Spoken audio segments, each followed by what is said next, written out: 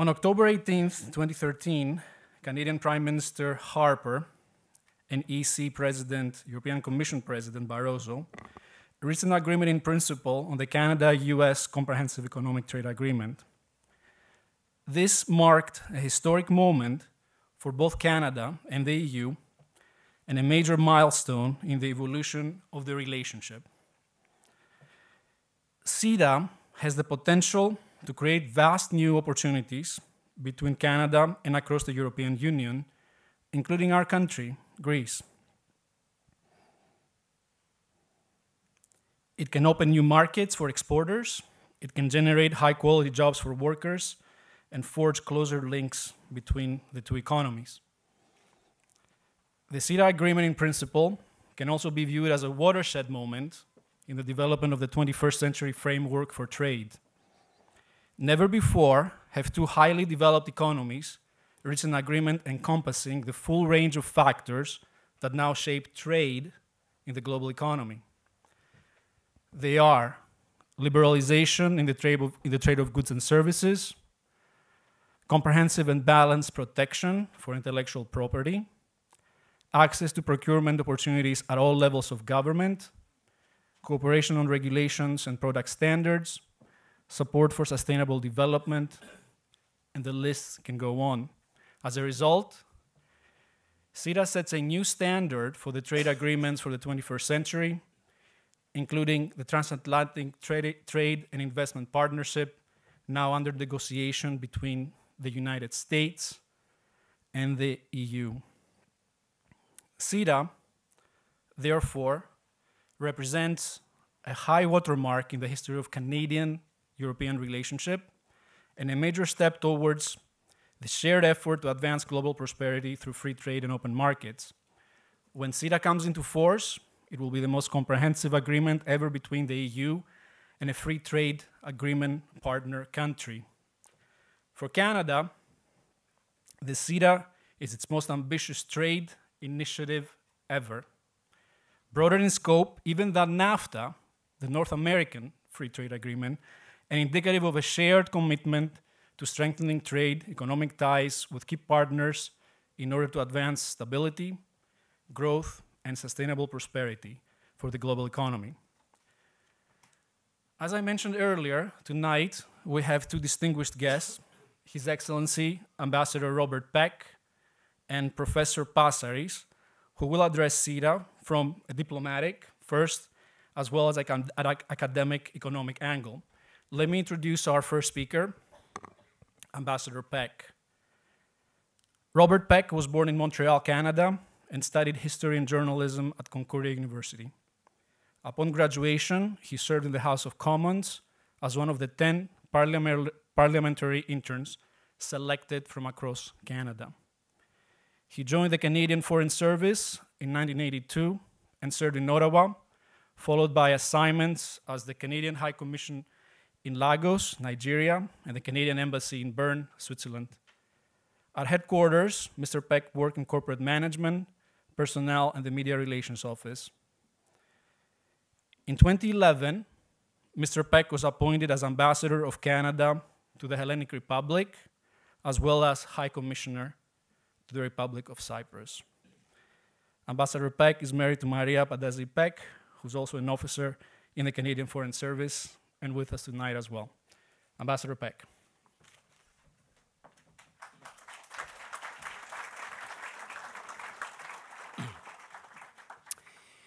Distinguished guests, Provost Fleuris, ladies and gentlemen, students, friends of Canada and Greece.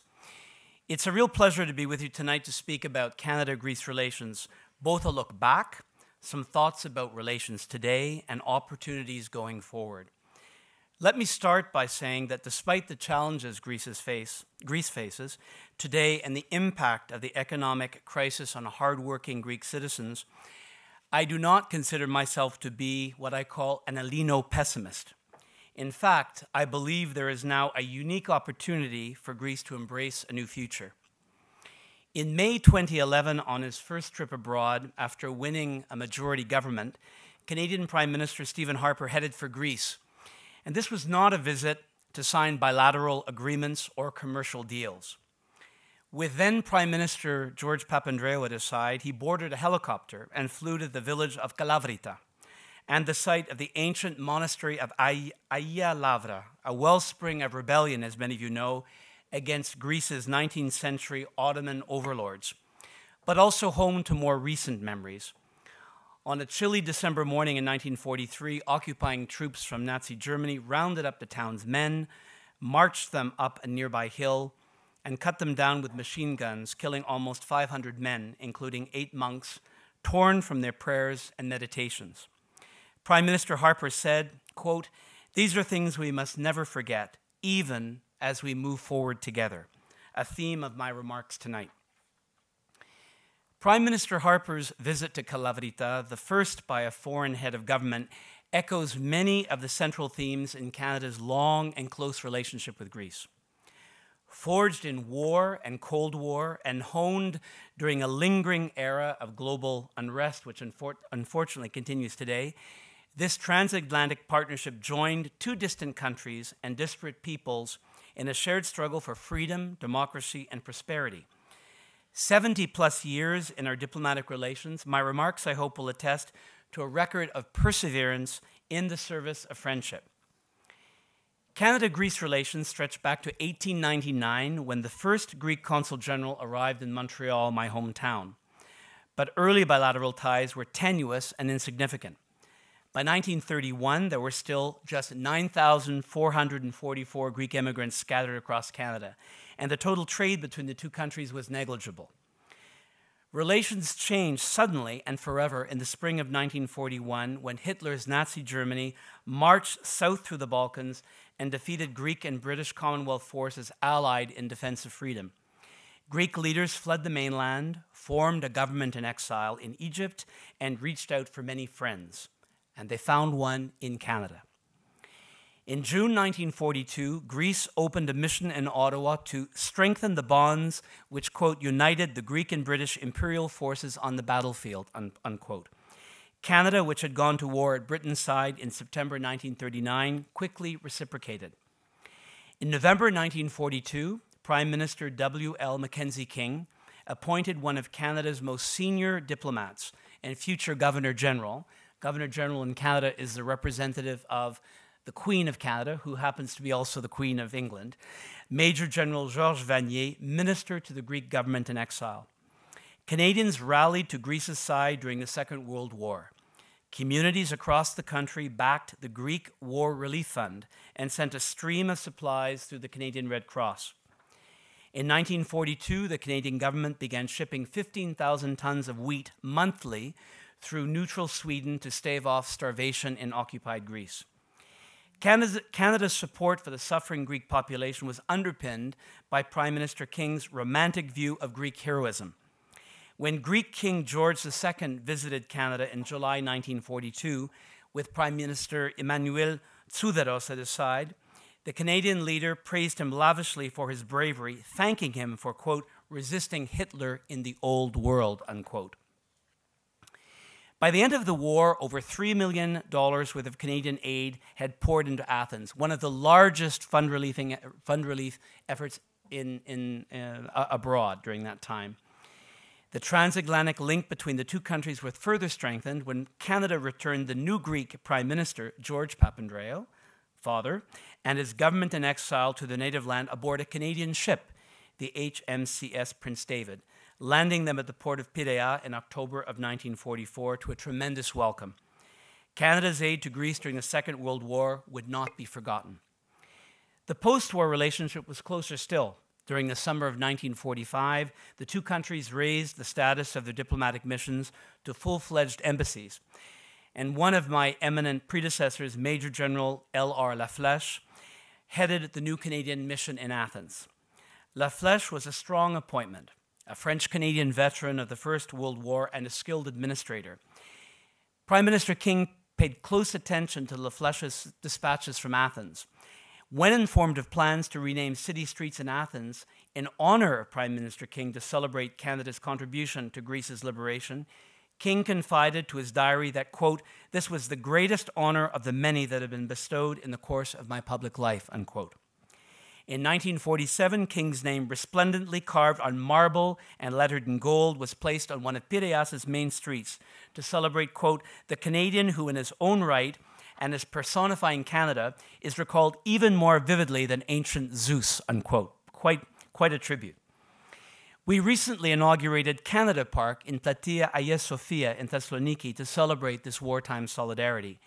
It is located just opposite the last remaining street in Greece named after King, Odos Mackenzie King. Some of you from Thessaloniki may know exactly where it is.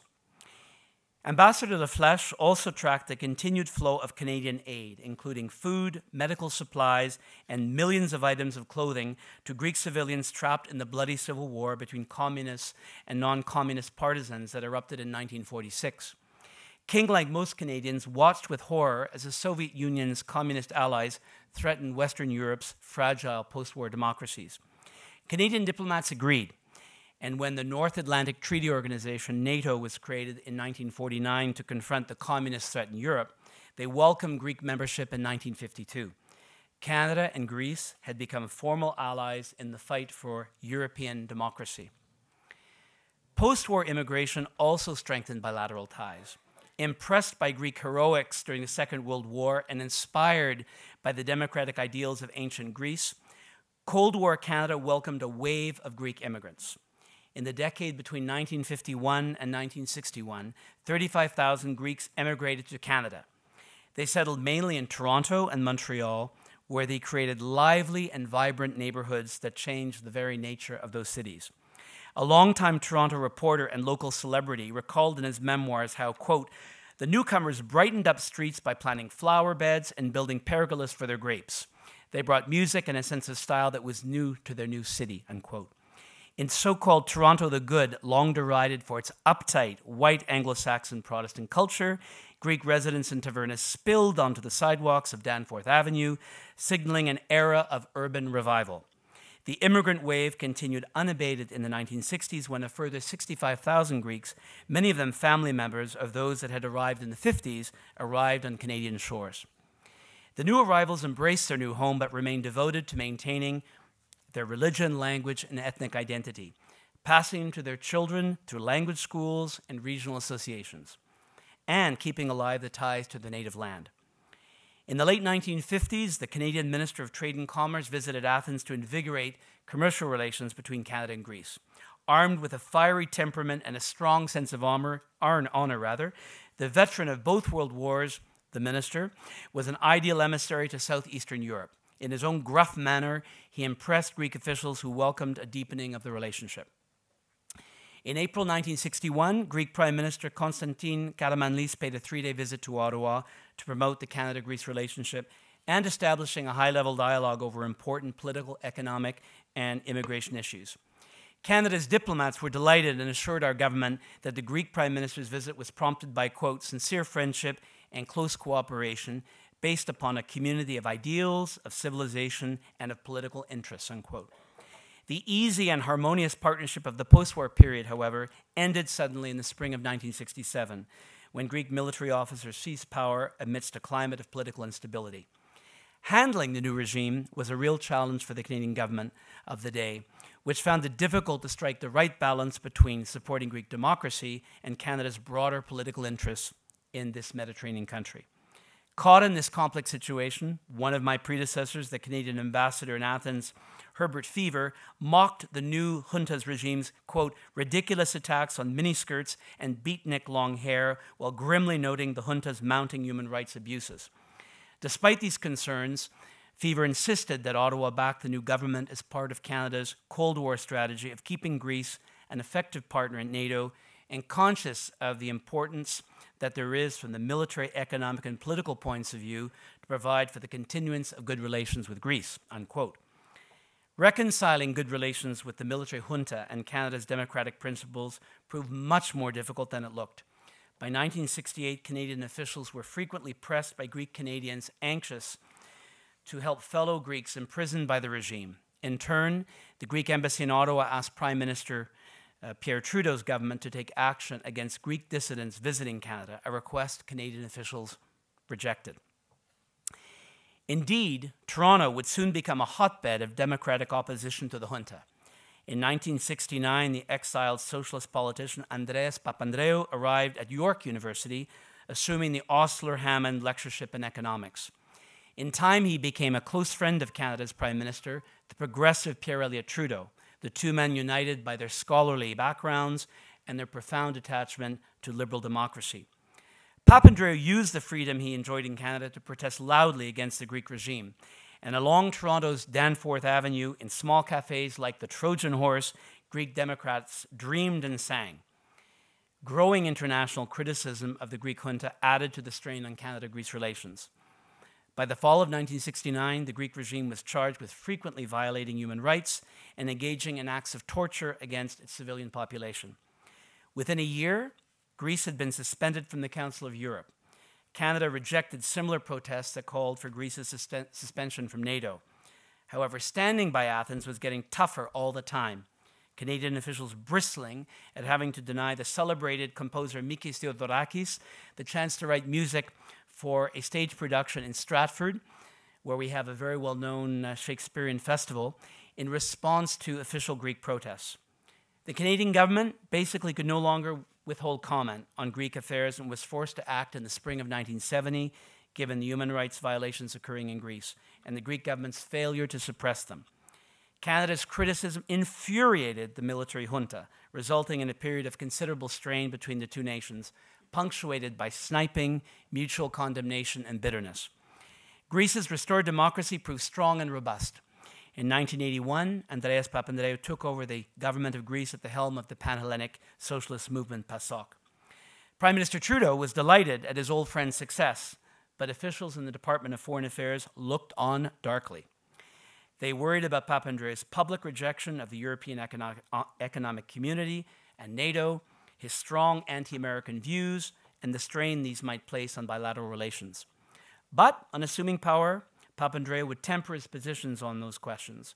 More important, his personal affection for Canada reinforced relations between the two countries. In March 1993, Prime Minister Papandreou traveled to Canada, visiting Montreal, Quebec City, Toronto, and Ottawa. He was showered with honors. In Quebec City, the Greek Prime Minister was awarded the Medal of the National Assembly, the Quebec Parliament. Toronto Mayor Art Eggleton welcomed Papandreou, quote, on his triumphant return to his home away from home, unquote. And York University granted him an honorary doctorate for his accomplishments as a politician and educator. Tens of thousands of cheering Greek Canadians gave the Prime Minister a hero's welcome. Papandreou's visit allowed him to reassure Trudeau about his NATO and European policies. Papandreou also shared the enthusiasm of Canadian officials who were keen on advancing Canadian interests in Greece. Eager to demonstrate his strong leadership and determination to secure Greece's prosperity, Papandreou set to work. Rolling up his sleeves, he convinced Canada that the time was right for cultivating a closer economic partnership with Greece, not only through growth in the traditional commercial and tourism sectors, but also via the development of the technological sector. In the coming years, Canadian companies engaged to invest in growing Greek markets and the country's expanding infrastructure. The Greek campaign for Canadian investment paid quick dividends as a large number of Canadian companies, including Denison Mines, de Havilland, and Bombardier, successfully competed for Greek contracts throughout the 1980s. Denison Mines alone invested hundreds of millions of dollars towards petroleum exploration in the North Aegean during this period.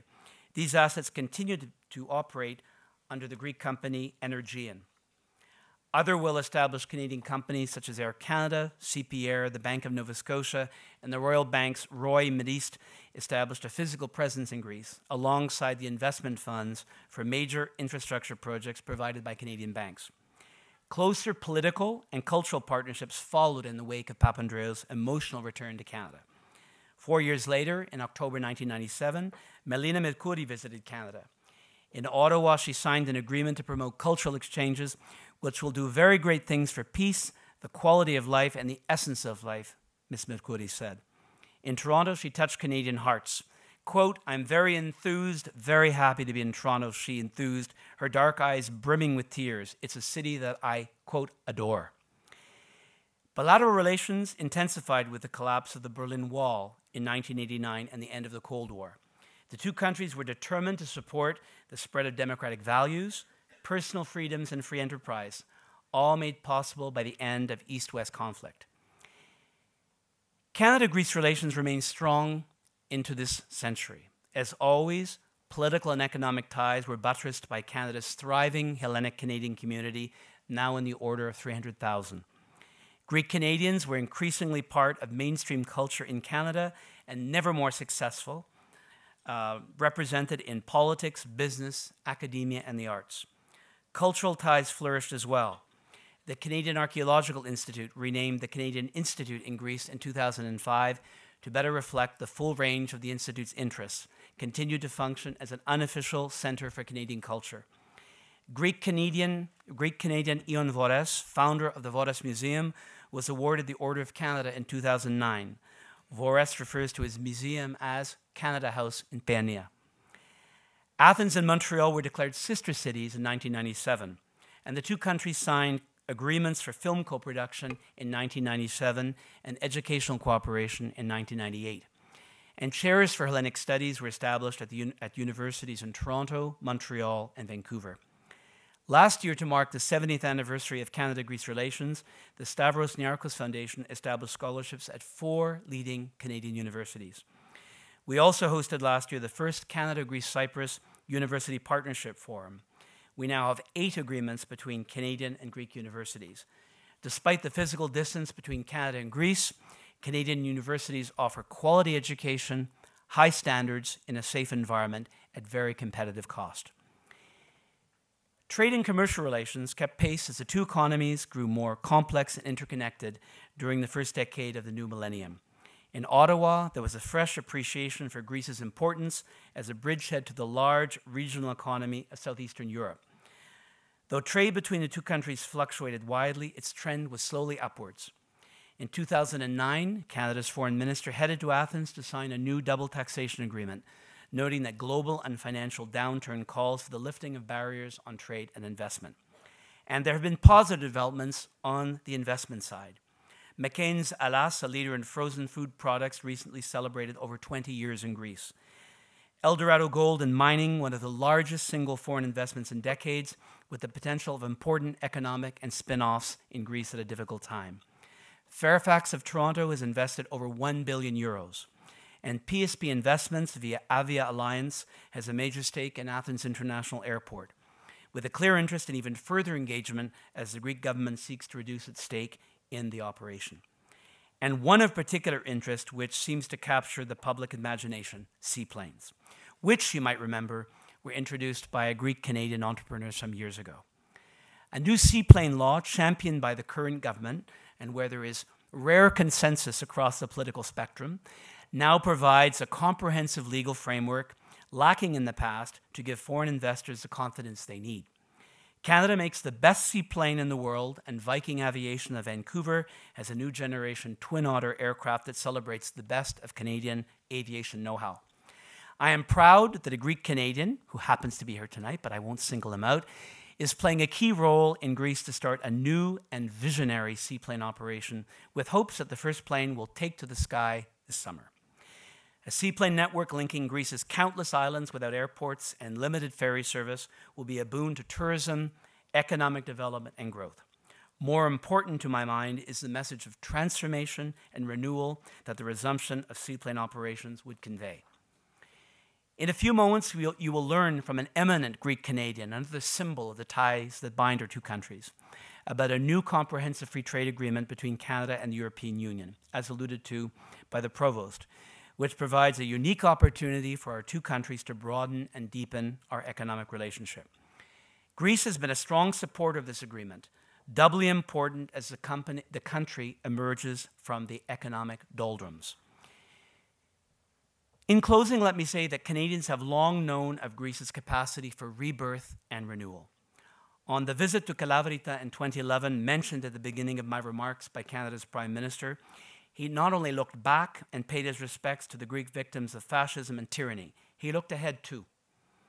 As the Greek government struggled to right their economy, devastated by the recession of 2008, Prime Minister Harper made it clear on his visit to Athens that Canada remained nearby to help. Quote, Canada wants to be part of the strong Greek economy which will eventually emerge on the other side of this nightmare, unquote. Today, this solidarity continues, and in my work as Canada's ambassador to the Hellenic Republic, I continue to focus on new opportunities, reminding both Greeks and Canadians alike not to lose sight of a glass at least half full and not half empty. Today, as in the past, Canada and Greece, both long-standing allies, continue to move forward together. Merci beaucoup, Thank you.